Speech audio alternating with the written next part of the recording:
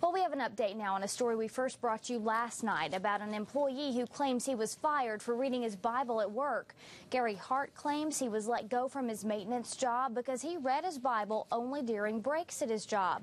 News Channel 9's Kyra Rogers spoke with a company spokesman today. She joins us now with the update. Kyra. Latricia, the company is Lee Smith Incorporated, and they say the claim just is not true. Gary Hart says he reads his Bible every day, even at work. Saturday, he lost his job. He says, give me your keys. He said, we have gotten on to you this before about the Bible study.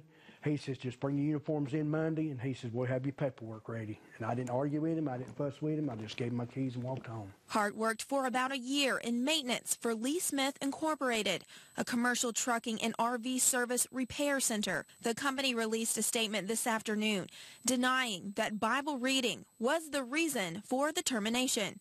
That statement says it is the company's policy not to respond publicly to personal issues, especially to avoid violating an individual's rights. The company strives to always treat everyone equally and fairly. We take all personal issues seriously, but these accusations are meritless.